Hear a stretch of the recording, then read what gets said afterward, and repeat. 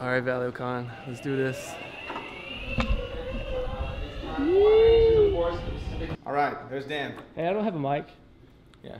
Oh yeah. My name is Dan Petty. I'm a creative director at an agency called Wayno in San Francisco. I'm also a vlogger. Sorry, this is weird. I'm gonna ask my buddy Anthony to come vlog take over for me. Thank you. So this talk is super quick. It's actually not really a talk. It's an AMA. And ask me anything. Does anyone have a question for me? Your personal, but can you Do share it. just your life story? My whole life story? Your design. I'm 33, so that's going to take a while. How you became a designer. How I became a designer. Okay, I'll make it quick. So I became a designer when I was like 16 because, so like I said, I'm 33 now, I'm really old. But when I was 16, I really wanted to start a business. I was really into cars that, you know, with body kits and weird paint jobs and spoilers and wheels and things that make them jump up and down. And I wanted to create a website, an online magazine basically. Like there wasn't really anything back in the day. So I wanted to create one. So I knew developers, but I knew no designers and I had no money to pay for it. So my mom was a teacher, had Photoshop, I went to her school, started playing around, and then I started, you know, just making a bunch of stuff, went to school for it, and still to this day I'm designing. So short story, but that's how I got started. All right, let's go deeper. Are you drawing? I am. Can you do this? I want one of these. Okay. It's in there. So, I was wondering if you could tell us why you started Evercurrents. I needed a reason to go snowboarding and take off of work. And I was working full time, you know, Monday through Friday. I couldn't go snowboarding. I needed an excuse. And my excuse was to start a little gathering. It's supposed to be like 5 to 10 people just to go snowboarding for like 2 days and during the week. And then it turned into an event to give us an excuse because our bosses weren't already letting us off just for asking. So I was like, all right, let's make it official. So this is a conference now.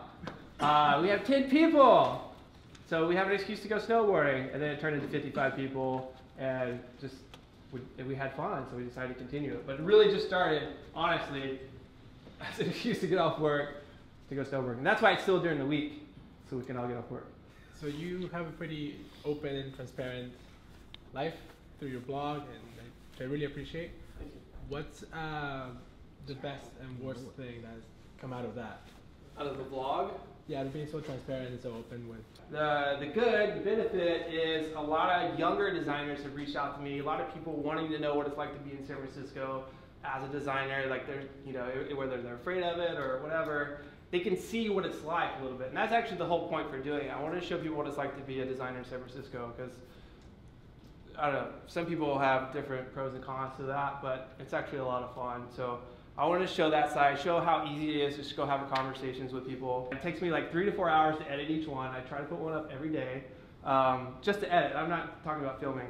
I still full-time at Wayno in San Francisco. I still freelance full-time in the mornings and at night. And I have 2 little girls and a wife and I mean the whole thing. So it's exhausting, but it's, I mean, I'm growing like crazy, just personally out of that. So where'd the light go? It's right here, bro. Oh, Anthony's got it. that's stolen. Like the board chained up over here. All right, so Epicurrents. People love it, people hate it. Obviously, you started Whoa! Well, People love it. People love it. All right, sorry, my bad. Gosh. All right, so obviously, for anybody that's gone, it's had a big impact on them. I'm curious to hear from you as the host. You started it as this one thing. It's totally just blown up. What impact has that had on you? Okay, good question. First of all, it's not as cool as ValeoCon. ValeoCon's the best conference in the world. So what impact has it had on me? It's honestly allowed me to be more open and have better conversations with people. Like I'm a total introvert. I'm super quiet, super shy. I mean, you could ask Louisa, who works with me. Like I probably don't ever talk in the office. Like I'm just kind of in my little zone. But after doing Epicurrents, I just felt like I'm more, like I could do this a lot easier, you know? Like I would usually be shaking like crazy right now or whatever, but it's helped me grow personally to be a more outgoing person and to have conversations with people a little bit more and things like that. So I mean, that's actually one of the greatest benefits for me. That and all the relationships you get, of course. But personally, you know, it's growing. It's helping me grow. Like we should constantly, you know, be growing, learning, whatever it is. And that's my way of doing that. Because that was my biggest weakness is communication skills and just being open to people. So that's helped a lot. Let's go harder. Come on. I think you're pretty good at a lot of stuff, like throughout your career. Like, I'll pay you later. Thank you. What's that? I'll pay you later for that. Yeah. That's cool. Yeah. But you've been good at photography and web design and lots of different stuff, right? Now, looks like you're pretty good at editing video, throwing a conference, a lot of stuff. What do you personally think that you're not good at, and what do you want to do better? Well, thank you for the nice words. I appreciate that. I don't believe you, but I appreciate that. Thank you. I'm terrible at a lot of things. Like I just said, one of my biggest weaknesses is communication. I'm by far not the smartest person in any room. In school, I couldn't really read, and still don't ever read to this day. So, I mean, things like that are definitely things I'm bad at, and I really want to be good at, which is why I started vlogging, Epic Currents, and all these things, because I want to grow in that area so bad. Like, I have 2 little girls now, and I want to be able to, like, talk to her friends' parents and all this stuff, but I struggle with that stuff like crazy. Even, like, pitching design work, I still struggle with it, even though should be my biggest strength, right? I've been doing this for so long. I am so nervous every time I have to do that, but after I started Epic Currents, and after I had my 2 little girls, and just started being more open, I've just kind of grown in that area. But ever since I started designing, just communication has been my weakest thing for sure. Of course, Ooh. All right, so I had the pleasure to go to the second one, right? Hawaii.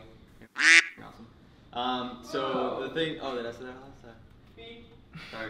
Oh yeah, I learned that from you. I'm sorry. All right. All right. All right. So you know, it was awesome, and I think that you know you were really like everyone's inspired by that, and everyone wants to go, and you know it was exclusive, and it's still exclusive, and all of that. There were some tweets that there was potentially no more Epic Currents. You know, and so all I'm asking is, you know, essentially, is everything, you know, figured out? Most conferences, we don't make money. You know, we actually spend a lot of money. We lose a lot of money. I lost a lot of I lost on the last 2 Epic Currences. I lost my entire life savings. Literally, I paid to do this conference. Everything I had. I almost had to sell my cars. Everything. You know, I mean, there's a lot of stuff went into it. I won't go too much deeper, but so there wasn't going to be another one because of that, and there wasn't going to be another one because a lot of people, rightfully so, were complaining about the diversity at my events, the price of my events, I mean, all kinds of things. There's a lot to complain about. So I've been trying each time to get better at those, even though I jacked up the price for this next one that I announced. But diversity was something that I really tried hard on, and I think we improved on it on the last one. Were you in Monteuse? Was anyone here at the Monteuse? Yes. How was diversity? It was good. Yeah, it's getting there. Okay, getting there. See, they get there. So it's something, I mean, it's challenging, but it's something I've been working on. So that was another reason why I wanted to quit, because people, you know, I was making people upset, and that's the last thing I want to do. I mean, because I'm doing this for relationships. I'm not doing this clearly to make money. So for relationships, and when those kind of die down, I don't want to do it anymore. It's not exciting. Conferences like Valio and Epic Currents is like the community really is behind you if you're putting your heart out into it, like Drew does and I do. The community will back you no matter. I mean, because we do this stuff for you guys, right? This has nothing to do with me or him. It's for all you and everyone else kind of watching from the sidelines. But, yeah. Anybody else? Something harder? Can you get more specific about the diversity issues? Oh. Bro, you ass hard. Probably like 50% white male, and then probably 20% white or 30% white female, and then it just gets even smaller and smaller from there. Like there hasn't been a strong diversity, a racial divide, even gender divide, until the Monteuse, when I specifically tried to make it like even on every single thing, which was impossible in a way. It was a huge challenge, but it was the most diverse event that I had. So freelancing all this time, you get to be really picky and choosy about like who you work with, brands you like, people you're stoked on. And then going to somewhere like Wayno, you might start having to work on projects that you maybe aren't stoked on, or unless Wayno's really good at mitigating that. I'm just wondering how you handle situations where you're the designer with availability, therefore you're on the project, and how do you navigate that? Yeah, so thankfully Wayno is one of the best agencies, if not the best, right now. I'm actually the worst designer there, so that's the truth. And the oldest, probably, gosh. But luckily, we work on projects like boosted boards, so we just launched our website on Thursday. So I haven't really ran into that issue yet of, at an agency like Wayno, of having a project that I don't want to work on, if I did, even in freelance, sometimes I get those projects where, sadly, I work on them for the money. Doesn't happen often, but it does happen a lot. Sometimes you need money and you take projects. I think it's just part of the business. I think you have to do that sometimes. Obviously, if you're doing that full time, I don't think that's okay. I think that's bad for you. But sometimes you have to. Sometimes it is about a paycheck sometimes. But don't let it be about a paycheck all the time. Did we lose the mic? Yeah. Oh. Is Well, Wayno you're your loud enough. first full-time gig? You've done a lot of freelance, right? So Yeah, I've done a lot of freelance, but Wayno is my first, so I was at Lux Valet, a startup in San Francisco. It's my first time I've ever been at a job for a year. I've been designing for 11 years now or so. First time I've ever been anywhere for a year. But now Wayno, I've been there for 3 months or so, something like that. But not even 3 months, I think. Yeah, So what made you decide to make that switch? Or like what was the things you were worried about that didn't really matter at all anyway? Well, for me, so I love freelance. I always want to be a freelancer. The reason I went full time was strictly financially. Like I said, I just got done spending my entire life savings on Epic Currents, and I needed some money, and I needed some steady money because I have a family. And I shopped around for a little bit, and Wayno being the best agency, I wanted to be a part of that. So that's why I'm there right now. But for a lot of my friends are there too. It's seriously the most fun place to work. So it was a no-brainer for me. Come on, we gotta get serious.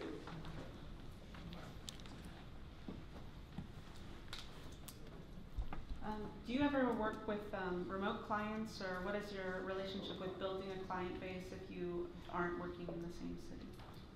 Yeah, good question. A lot of my clients are remote when I freelance, and even though they're still in San Francisco, I still never go in their office. I don't like to use Slack. I don't like to use email. I don't like to use any of these other fancy things. I don't even do phone calls, to be honest, because I hate to talk. I'm not a good communicator. I do text. So if I have a client, no matter who they are, how big they are, we're texting constantly. And I see it immediately, because I treat my clients as something serious, so I see it immediately. And I also think of my clients as friends. I want them as friends. And I feel like texting is the most intimate you could be without having phone calls. Phone calls still can be too businessy. But if you can just text anyone, like even just super loose text, you almost immediately become friends in a way. And I always treat my clients that way. So I always prefer text message over anything. So I'm kind of curious what exactly you do at Wayno. I saw like what do I do? Like, and as a creative director, like what does that mean at Wayno? Like I saw on your blog that you're working at the computer and just like any other designer. I'm curious, like what does that have any meaning for you? What does that role like look like at Wayno? Yeah, that's a great question. I think that term, creative director, art director, whatever it is, has Definitely changed a lot over the years. So my background is traditional advertising agency, where creative directors actually like do concepting, come up with ideas. They still design, but they're usually the guys kind of just, you know, not leading a project, but helping, just there to like give ideas and whatnot, good copywriting ideas, design ideas, or whatever it is. So when I was in school, you know, my first goal was to be an art director. My next goal was to be the creative director. And other than that, it's like your own agency, right? So I still have that mentality today, just because it was my dream when I got started. So being the creative director at Wayno is a little bit different because we're all basically on the same playing field. We're all just designers, and like I said earlier, I'm the worst designer there, and probably have the worst ideas there because those guys are crazy talented. But for me, it's still just like I'm there to do concepts. So whenever we get a big project, I'm there to just kind of help with concepts and, you know, help the other guys that are designing, give a few ideas here and there, even though they don't need them because they're crazy. But that's kind of the role of a creative director, just in general. We're just kind of there to help with ideas and stuff. But at Wayno, I'm still designing. I actually still do production design and all kinds of stuff. That's usually the role of creative director. It's kind of skewed these days, though, with all the startups and everything going on. Like, people just throw that term out there. It's kind of meaningless now. All titles are, really. You want to get real? Yeah. I got a question that's maybe a little more real. Okay. Can you tell, and I think the reason behind this question is because it's really easy to take an example of what went well, right? That's kind of something we put out all the time. And a good way to learn is from a mistake. So what's the biggest time you ever blew it? The biggest one. So many. So many. Well, just one example that comes to mind, though this is not the biggest one, it was the first one that comes to mind. As a freelancer, I don't do contracts, I don't do agreements, I'm super loosey-goosey. I just like, yeah, you want to do a site? Dude, let's do it. You pay me, right, eventually. I don't ask for half up front, whatever. I don't ask for anything. I just start designing. And we just get this relationship going. That's why I say, like, the relationship is the most important thing for me. I don't want to contract for a relationship. It's just weird to me. Don't follow this advice by any means. It's only not worked once for me. If I could do it over again, I would focus more on the business side of stuff. At RG, can we talk about your Twitter handle? Sure. Okay, is it Want to pass that down for me, please? RGB or R like red, green, blue, or is it like RGB? RGB. Okay, what's RG? It's supposed to be RGB. So confusing. You remembered it. No, I love it. Yeah, there you go. So going back to what you just kind of finished that last one with, a lot of people talk about work-life balance, and that means like a lot of things to a lot of different people, and then it should mean something different to everyone. How do you kind of manage that? Obviously, you said you were hospitalized and you should stop, but something keeps going because you have passion or money or whatever it is. Like, what is that for you? I think the biggest secret that I learned from doing all this stuff and getting, you know, health issues and whatnot, but being able to continue is stop caring about, you know, not stop caring about myself, but start caring about like, oh, and I have this big career and all this stuff, make all this money. I just want to have a good life. And once I got in that mindset and stopped caring about, you know, making millions of dollars and being a really well-known person or whatever, and successful startups, I felt that this stress just went away. Like, I have no pressure on myself right now. Nothing. My only pressure is to provide for my family. That's it, and that's a big pressure. But I had like, oh, I have to, by the time I'm 30, I need $1 million. I'm 33 now. We won't talk about if I hit that or not. But, you know, I had all these goals and pressures that I was constantly putting on myself. And once I got rid of that, my work-life balance just made sense. To live a good life? Yeah, like what is a good life mean? Ooh. Having a happy family, I think. Being happy myself. And I think once my mindset changed, I definitely became a happier person.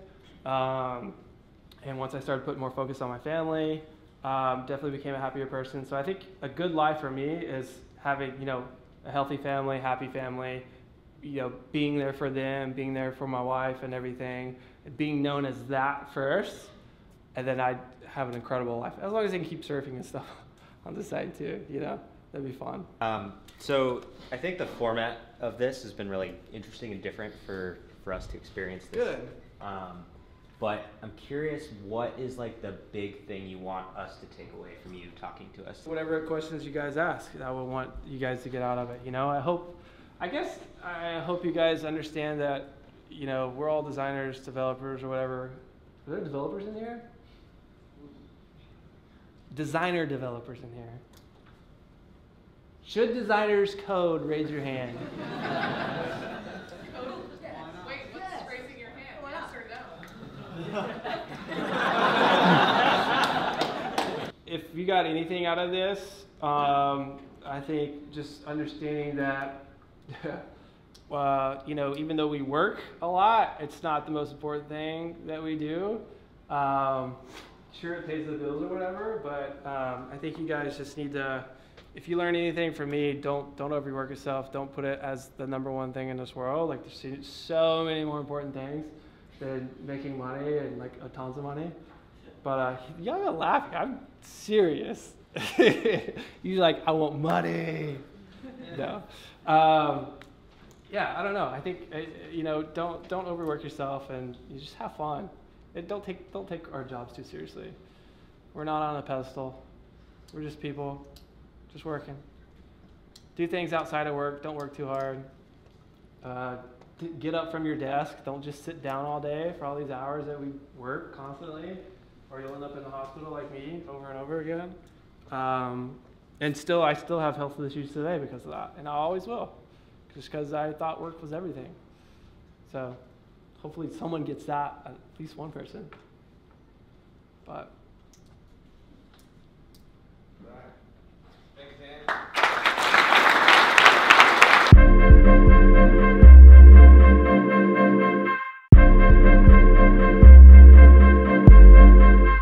Like and subscribe. subscribe. Thank you, whoever said that. Like and subscribe. Like and subscribe. You are all on the vlog, so you have to.